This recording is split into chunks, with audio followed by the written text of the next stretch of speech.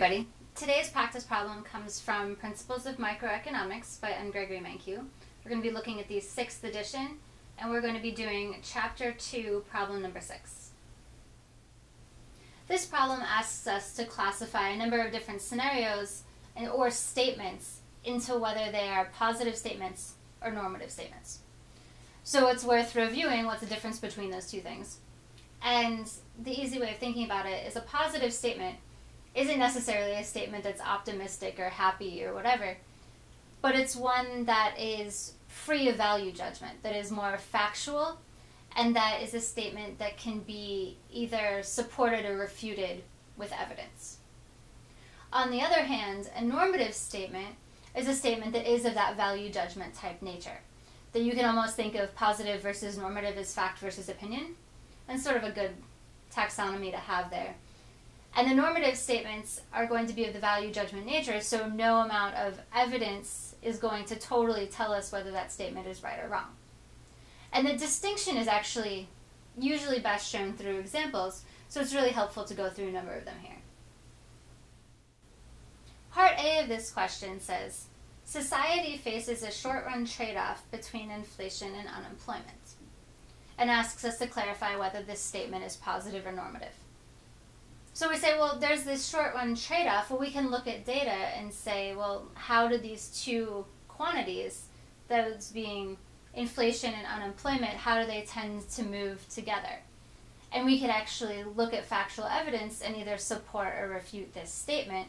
And there's no policy prescription, there's no value judgment inherent in this. So this is going to be a positive statement.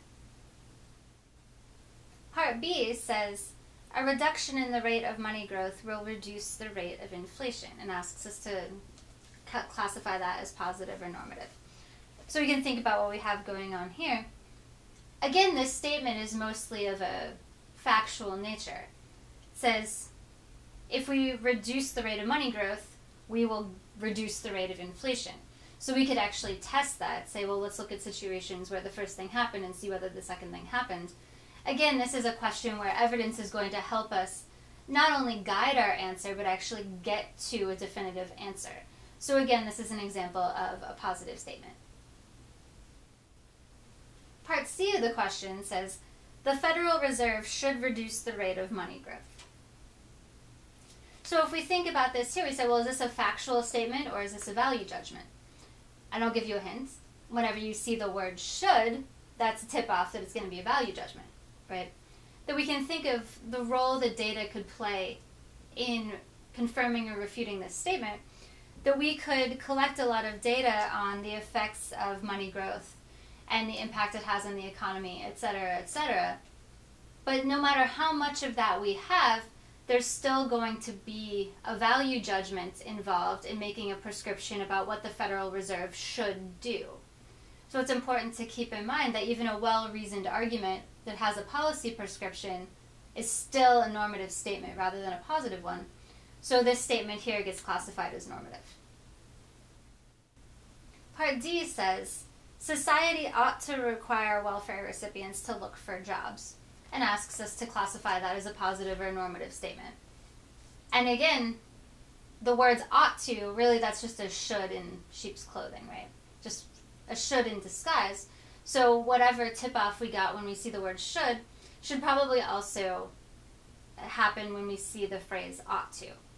Because again, if we were to think about this statement, we could gather some evidence and we could say, well, let's look at the impact on the economy when we require welfare recipients to look for jobs and when we don't. And we could see the factual impact of that, but there's still a value judgment jump to get from the factual impact to say that society ought to do something, and therefore this statement is classified as normative. The last part of the problem states, lower tax rates encourage more work and more saving. So we can think about this, and we will classify this as either positive or normative. And we can say, well, we could look at the data to answer this question.